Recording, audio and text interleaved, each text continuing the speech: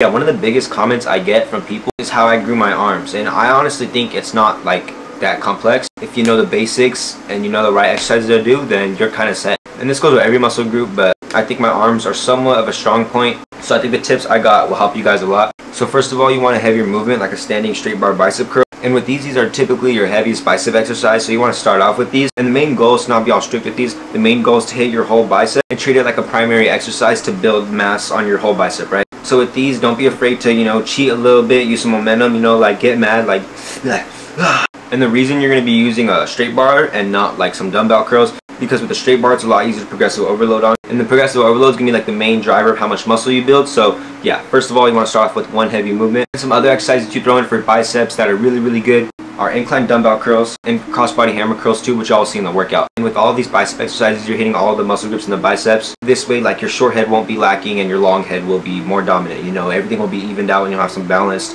nice looking biceps. Alright, you guys, when we're talking about arms, we for sure gotta talk about the triceps too. What you want to do is start off with a heavy movement. And for me, I'd be going crazy on the tricep press down. So I'll go mad heavy. I'll almost be the full stack in that bitch. I'll be and by the way, you guys, I might be exaggerating like how heavy and how like unstrict you should go. Obviously keep good form. Don't be a dumbass and just fucking, and like, you feel me, don't be doing this crazy shit. Like, when I mean don't stay super strict, like, you don't gotta be like, you feel me, like, that's whack. You feel me? That's lame. You want to go a little bit heavy, come up a little bit, extend your tricep right here, come down.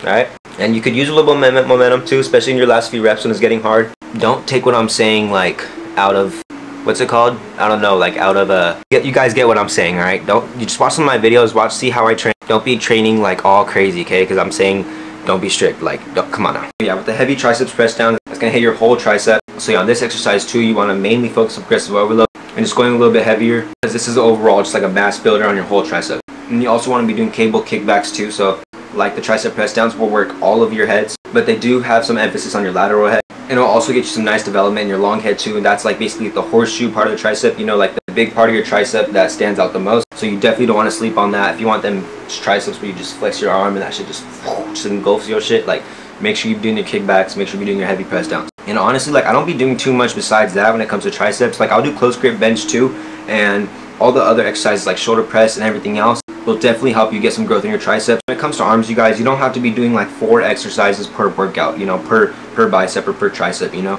Keep it simple, keep it pretty much to a minimum, hit your compounds, and when you do the isolations, make sure you really focus on mind-muscle connection. You can also do overhead extensions too, but I've never really been a big fan of those, so you don't really have to, you feel me? If you're a fan of those, then go ahead. But yeah, these are just the exercises I do, and the exercises I know will get you some fat-ass triceps.